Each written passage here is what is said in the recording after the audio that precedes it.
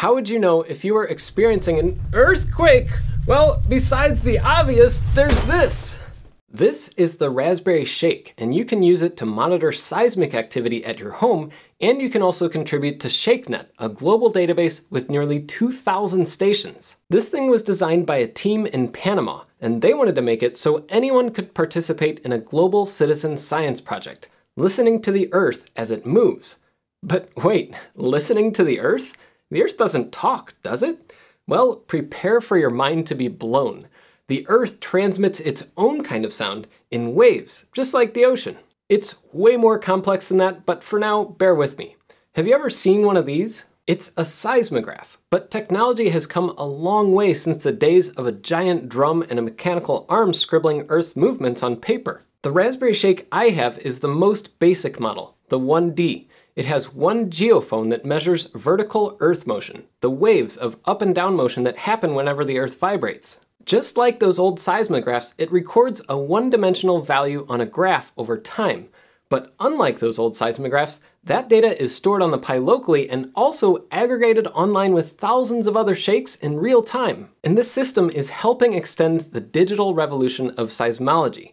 But I know next to nothing about seismology, so I thought I'd call up an expert. My name is Bob Herman. I'm a professor emeritus of geophysics at St. Louis University, and I've been looking at seismograms since 1964. So I think I've seen a few over the years. I actually went to St. Louis University, or SLU as we call it, and took meteorology and oceanography. But I had no idea about the history of earthquake research on campus, or the fact that Dr. Herman had already been studying earthquakes decades before I was born. Not only that, the university has operated seismographs on campus since 1909, starting with this Weichert seismograph. We've had instruments here since 1909. The first instrument recorded on smoke paper. I don't know what that is. Well, you take a piece of paper, you hold it over a alcohol lamp, put soot on it, you put it on a drum, and then on the drum there's a little stylus. And as the stylus drags, it lifts the soot off, and what you'll then see is a little white stripe on the black background. If there's no earthquake, you recycle it by smoking again the next day. If there is an earthquake, they would run this through shellac to permanently bond the soot to the paper. That sounds like a lot of work. He also had some examples of photographic recordings made with seismographs like this one, which used light and a mirror to expose paper and produce permanent records like these from Florissant, Missouri in the 1950s. If they wanted to record different frequencies to get more information about an earthquake, they had to have multiple instruments, so they might have 4 or more sheets of paper they'd have to look at just to study any single earthquake. And I asked Dr. Herman about how that worked in the 60s and 70s, and he said, "Oh yeah, no, I started this as an undergraduate at Xavier University in Cincinnati, where my job was to drive 20 miles one way each day to a place, go into a dark room, change the paper, and then come back and process this." So this, it's a photographic record, photographic smelly chemicals. And we're doing things with big sheets of paper. It's like doing laundry. And studying historic earthquakes was even more work. I asked him what it was like when he got his doctorate back in 1974, and he said this. Okay, what was my dissertation? I studied 10 earthquakes. And to study one earthquake took at least a month to get the data, because I had to write letters to different seismograph stations, have them copy that. When I got the paper records back, we had to convert the squiggles to numbers, and we had a digitizer, and that all went onto IBM cards.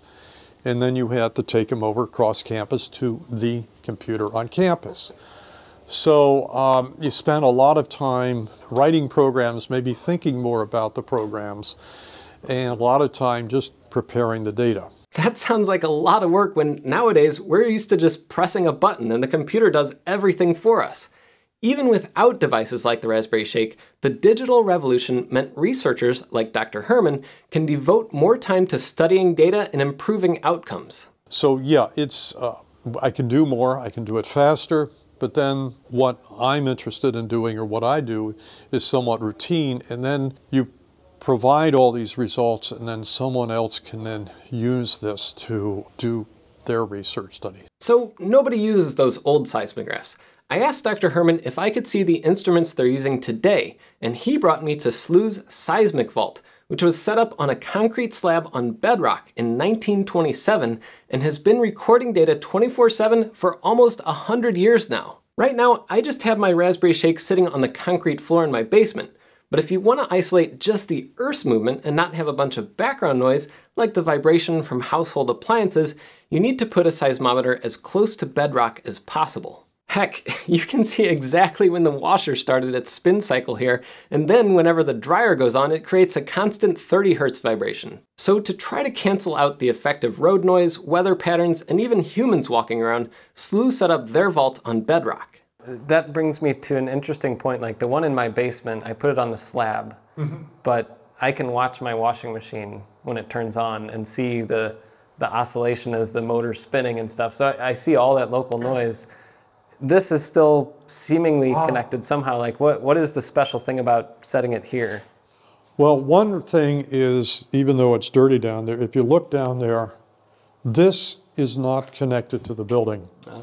There's a crack down there between the floor of the building and this. Okay. So this is then concrete which is poured onto the hard rock. Okay, so it goes down further wherever that bedrock was.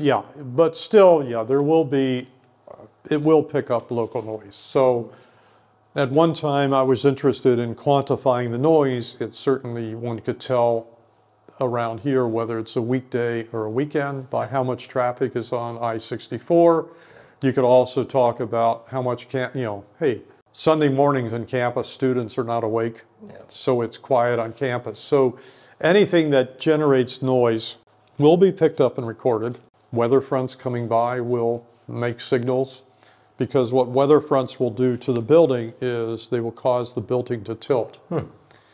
And so the horizontals at the long periods will pick that up. And the seismometers are so sensitive that they even had to worry about things like the atmosphere rushing into the room too quickly, so they even have these double doors just to get into the room. And later, when we were back in Dr. Herman's office, he even showed how when we went into the vault, the seismometers picked up that change in pressure. They're really sensitive. On the slab, they had a Raspberry Shake in the middle, but it was surrounded by a bunch of other seismographs. In addition to the old Weichert that's in storage, they had old analog electromagnetic seismographs nicknamed Big Benioff and Little Benioff.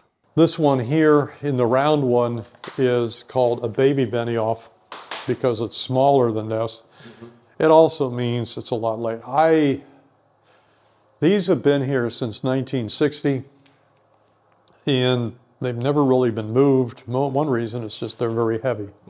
So the reason they're still here is that this stuff is heavy. Then over next to the Raspberry Shake, there are a couple broadband seismometers by Trillium. Those things cost like 10,000 bucks. The big difference between a $10,000 broadband seismometer and the little geophone in the Shake is you can measure a lot more earthquakes. So these things will have a good response so that we could go down to maybe periods as long as 100 seconds. So this would be good for distant earthquakes or for regional earthquakes. But they also are sensitive at high frequencies, so they provide the information to locate small earthquakes nearby. High frequencies being still pretty low. Still, high frequencies would be below the frequency that the human ear can hear. Dogs might hear it, but not us. And you know what? You can actually see the live data from all of SLU's instruments on their Earthquake Center website. Just don't all go at once. I don't know how many concurrent users Wiggles can handle. Wiggles. Is that the name of the server? Yeah. Well, yeah, or Shake or whatever, or Query is a good one. Can't stop a programmer from having a little fun naming things. Anyways, that's a bit about SLU's vault. They had a Raspberry Shake sitting in the middle of all those expensive seismographs. So can the Shake hold its own? Well, for starters, here's a close-up of the hardware you get when you buy the Shake 1D, like I have. It has a Raspberry Pi, the Shake sensor hat, a vertical geophone, that's this round cylinder thing, and a bullseye level to make sure that you place your Shake on a flat surface. And all that comes in this clear acrylic case. But you might go on Raspberry Shake's website and wonder, why does this thing start at almost 400 bucks? Well, yeah, if you add up the price of each of the components, and we're generous, saying the geophone's about 50 bucks, the custom case is 50, the custom hat is 50, and the Pi is, wait, 90 bucks now? Well, even with the insane scalping going on, that doesn't all add up to 400 bucks. So what's the value? Well, it's the software and the global network. If you just want to buy all the parts and build your own little seismograph Pi, that's doable for a lot less. But the Raspberry Shake is more than that. The Shake's hardware has been tested and validated against multi-thousand-dollar gear like those Trilliums in Slew's vault. Also, the software that runs on the Shake is maintained, and that costs money. Plus, ShakeNet, the global network of Raspberry Shakes, requires servers and maintenance, and the team behind it hasn't been idle either. In the past few years since they built the first Raspberry Shake, the team is continually making their software better. They even built this mobile app that lets me monitor my Shake anywhere in real time, and they're continuing to build out their APIs for seismology around the globe. So the 400 bucks isn't just the price for the hardware, it's the price to be part of a global seismic network. And if you're wondering whether it works, well, it does. In fact, using the data from my sensor that's in ShakeNet, Dr. Herman actually pulled up an earthquake that happened right by my house a few weeks ago. That's right, this graph, built using some software Dr. Herman wrote, is the first real earthquake I measured from April 29. These two spikes are the P and S waves, and it's amazing being able to see exactly what 4,000 other St. Louisans felt during that small earthquake. And Dr. Herman has his own Raspberry Shake on a mantle at his house, and here's the graph from his Shake. Dr. Herman's software can also pull data from any Raspberry Shake in a predefined radius and put them together on a graph like this. And I don't know who owns R474C or RA111, but you can see how the earthquake took a lot longer to get to those two locations and how the way the Earth moved changed based on geography. And heck, while I was writing the script, another earthquake happened in southern Illinois that my Shake clearly picked up, though it was a lot quieter relative to the day-to-day noises in my house. But who cares about any of this? Can a global network of these things do anything to prevent the loss of life or property because of an earthquake? Well, actually, yes.